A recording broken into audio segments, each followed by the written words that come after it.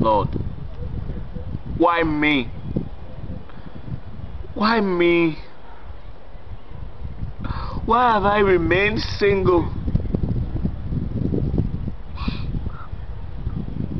I have been to several, no, not even several, countless number of singles conferences and seminars, all to no avail. I couldn't find myself a perfect woman.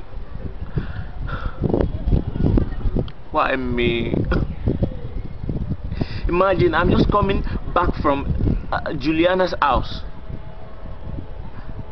That sister can talk for Africa. She's talkative. No. I don't want that. I don't want that kind of woman. Did I just hear in my spirit a daisy? Yes. Daisy is beautiful. She's a lady every bachelor would desire. But I want someone from my tribe. I want someone from my tribe.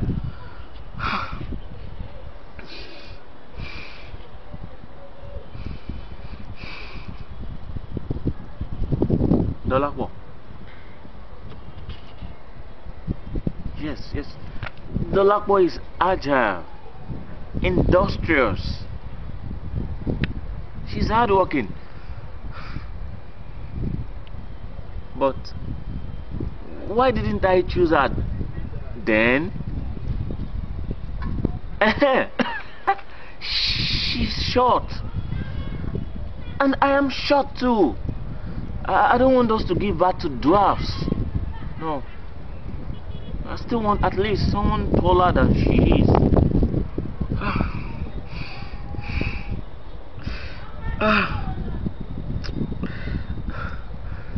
And Victoria is nice.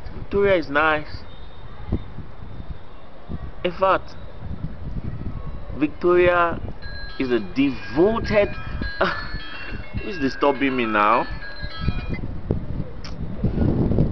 Imagine, she's even the one calling me Victoria. But Victoria is richer than I am. I don't want someone that is richer than I am. Yes.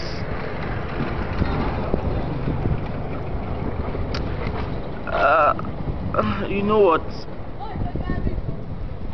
She may end up controlling me. No. I don't want that. I don't want that. Ibidu is a nice sister. But no. Ibidu is mommy's pet. I hope I won't start telling her to do something and she will tell me she wants to ask her mom for permission, even inside the marriage. No.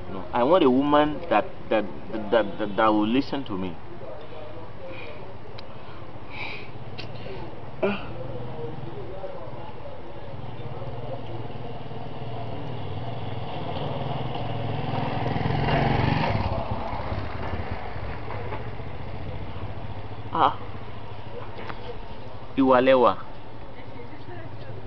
Iwalewa, she's a choir coordinator, outspoken and very devoted.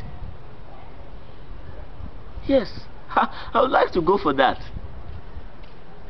But she works in the bank. She won't have time for me and my kids. So I won't end up being a nanny.